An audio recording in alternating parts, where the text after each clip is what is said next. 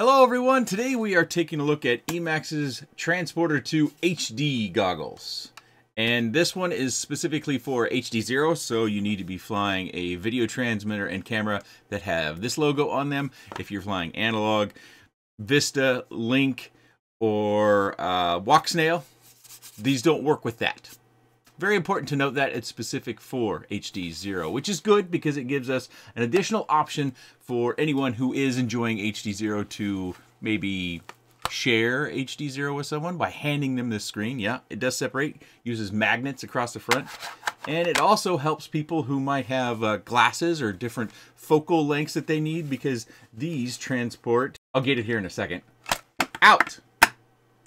So they can extend and they can bring that screen further away and help your focus. If you wear glasses, and say they're glasses like mine, they don't fit.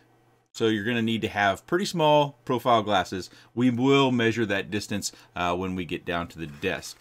So this can obviously attach to a tripod or to a mount on the top of your radio or anywhere else by using that screw hole in the bottom. It also has a USB port over here for charging, and you can use an external USB power source in order to get more running time out of this.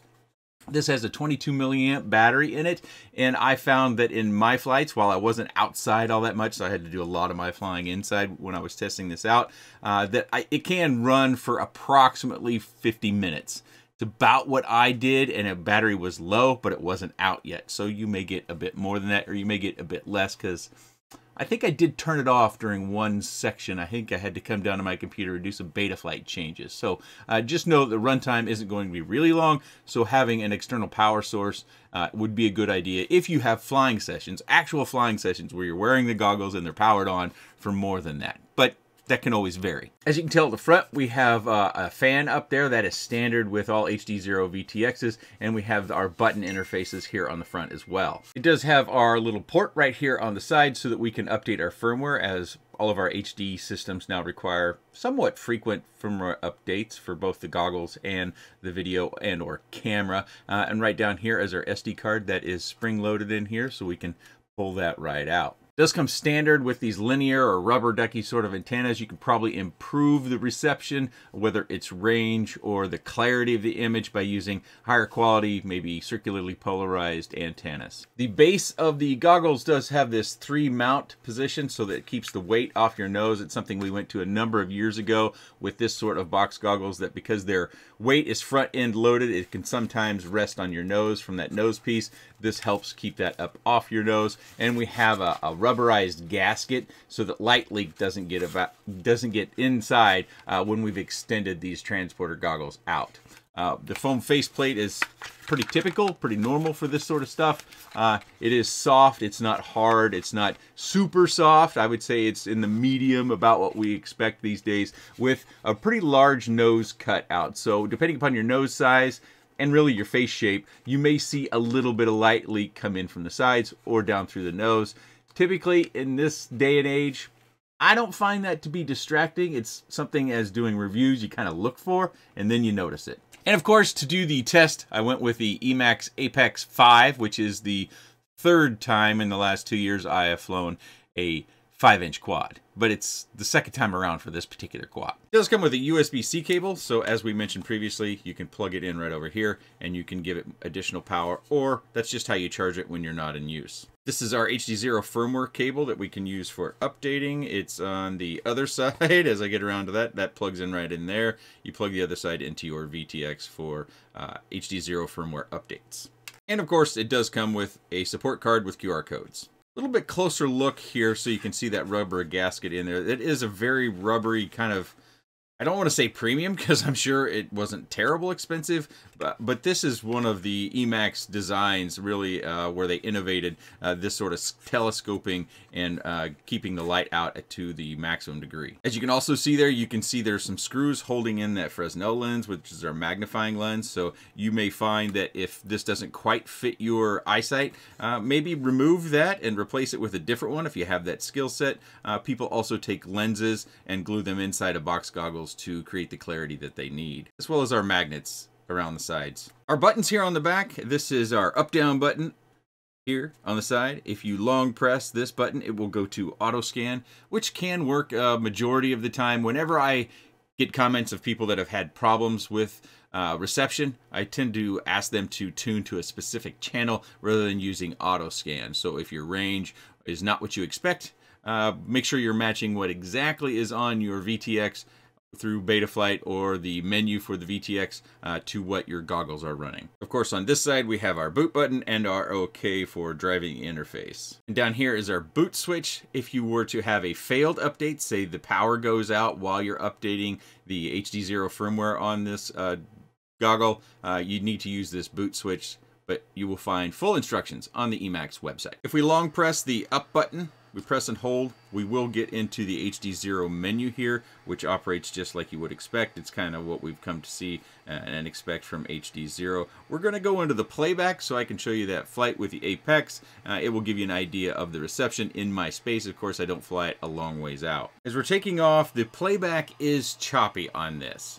In past videos, I have actually done live recording, so I've taken a camera and I've stuck it in the box goggle to show what the screen looks like. I think I can control the lighting environment a lot better doing it this way, but we will have to put up with a little bit of choppy playback because I did double check this against other SD cards and it was choppy with all of them. So that's just something that we're going to have to put up with during the course of this little flight portion of the review.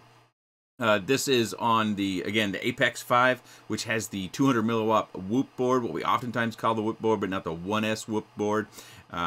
So we're limited to 200 milliwatts, and I already circled the front side of the house, and you could see the breakup that we received during that portion. My house is made of cement board siding as well as concrete on the face of the house. It is a 2-story house. Generally speaking, I have to have 200 milliwatt in order to be able to circle the house. I don't go down into my neighbor's yard or anything like that during this particular video. There should be a number of videos out on this goggle, so do your research if you're looking at reception and take note of the different environments and different reception. The reception is a variable in this hobby.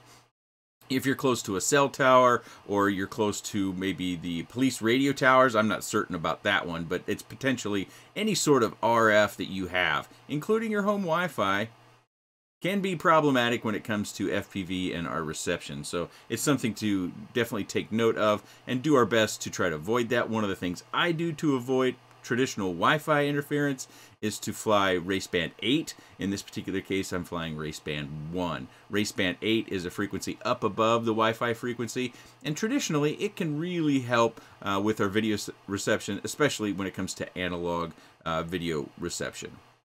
You can see we had some high winds and one of the chairs got pushed over onto its side. That is just kind of common for the course out here where our weather has been very, very poor, as in a good portion of the U.S. Has had some pretty poor weather. We were not immune from that. It actually, this day was pretty daggum cold.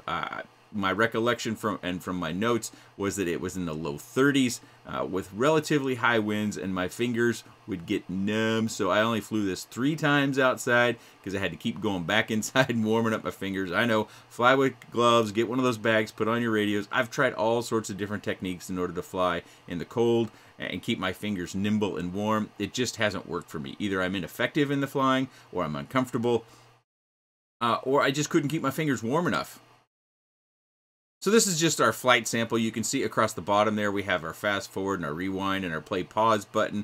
We use the arrows on the back side of the radio as well as the OK in order to activate and deactivate all those different things. You can see the HDZero OSD. It says we're providing channel R1 at the top center. Then we have our, well, it's our pilot name, but oftentimes in my case it's usually the quad name and the Hawk Apex.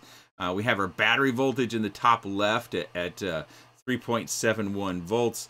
More HDZero OSD information is available on the top right. That gives us our reception. Note 2 antennas, not 4 like on the other VTX. So I think one of the things that people might also be concerned about is that the screen is held on with magnets, and this is not exactly inexpensive or cheap. You know, it's more than a nickel. Actually, the price $239.99 off of Emax's website. But as you can see here, the screen doesn't come out. Matter of fact, when you're coming to pull it out, you do have to give it a pretty good tug and a little bit of an angle in order to get it cleanly out. I think what's most important is when you put it back to make sure it's fully seated all the way around, because there were a few occasions where I put it in and I didn't quite get it. I don't know if you can see that here on the bottom. It's not quite all the way, and it's staying in, but it will pop out if you don't get it fully seated. If it's sealed all the way around inside this little housing, stays on pretty good. So I don't think that's too much concern under normal handling circumstances. Also, during that section where I was showing you the playback, you may have heard a whizzing sound.